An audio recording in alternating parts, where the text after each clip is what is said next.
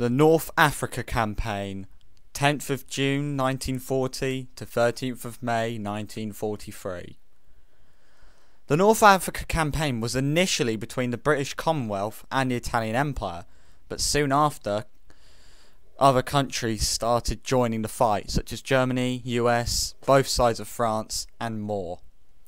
Fighting mainly consisted of large-scale assaults and operations to try and push the enemy into the sea, but the enemy would recover soon after.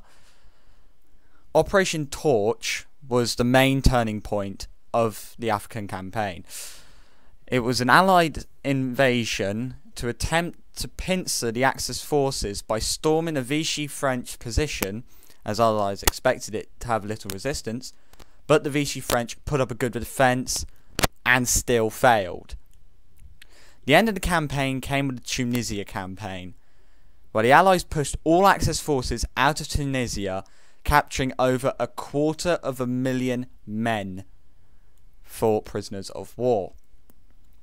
The Axis forces then surrendered, giving North Africa to the Allies on the 13th of May 1943, and all Italian colonies in Africa were lost to the Allies.